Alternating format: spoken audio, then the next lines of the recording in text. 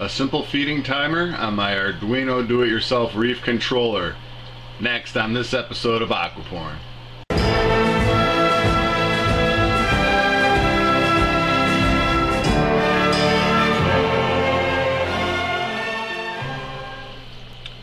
How's it going, YouTube? What is happening, everybody? Well, after some major defeats in my do-it-yourself Reef controller project, I shelved it for a while. I was just having a lot of trouble writing code. And I finally had my first victory. I shelved it for a couple weeks, and I got back to it with some fresh eyes. And I got myself a simple feeding timer. Now, I looked all over the place, and I implemented this rather easily after some help from a good friend at the aqcenter.net build thread. His name is Steve. He's from New Zealand. Thanks, my New Zealand brother.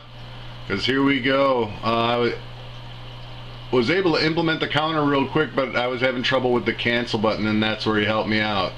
So cancel pretty much bails out of the timer, so all I have to do is hit cancel, and as you hear, all my pumps go back on. So when you hit the feed button, boom, as easy as that. Now we count down 7 minutes. As soon as we hit 0, the pumps go back on. But wow, what the heck is that? But you hit cancel, bails out, comes back on, everything is hunky-dory. Another thing I was able to do is I've got this whole caves thing going on my rockscape. I was able to add yet another cave on this end. See the coral beauty digging it.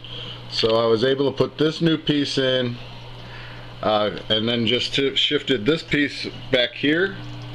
Right here was the piece that was over here.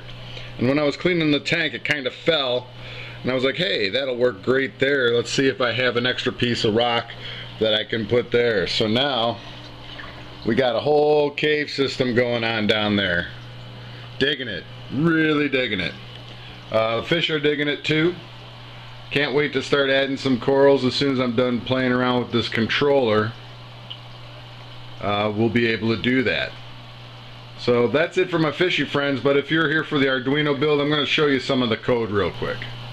So I was searching all over the net to find like a simple countdown timer, and I found several, and they seemed rather involved and too complicated for what I actually need this to do.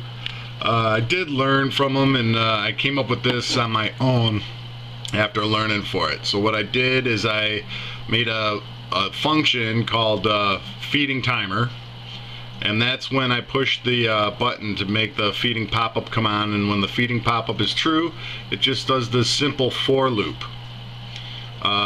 For integer timer is equals 0, timer is less than 420, and that is the condition. So it keeps going up until that condition is met. So when that goes into the loop, it turns my outlets off. And then I have a delay for 1,000 milliseconds. So 1,000 milliseconds equals a second. So basically it does this loop every second. So every time it goes through the loop, I have a global variable called timer seconds. So every time it goes through the loop, timer seconds come down by 1. So that's, and then I have another function called show countdown, which shows my countdown. Now the problem was, now here we have, this is basically when the timer goes down to seconds. When timer seconds are less than or equal to 0, then the outlets come back on, and then goes back to the home screen. All these screens become false, home screen becomes true, and then I have to reset the timer seconds to 420. That's 7 minutes. Now here's where I was having trouble, and Steve from New Zealand helped me out. I just wanted it to bail out if I wanted to like just stop the timer, so we use an else statement, but I have to put in another loop. So while my touch data available, and then that way when I hit the button here, it'll bail out and it'll make all the screens fall, so it'll turn the outlets low, which actually turns the pumps on, and then it'll go back to the home screen. And then you got a break in there to break both loops. Worked out really well. The void show countdown function, relatively easy. I picked this up off of some guy on the net who was doing it. This is the whole thing right here. You just call out a variable called time set, and that just counts it down. So this is the mathematics behind it.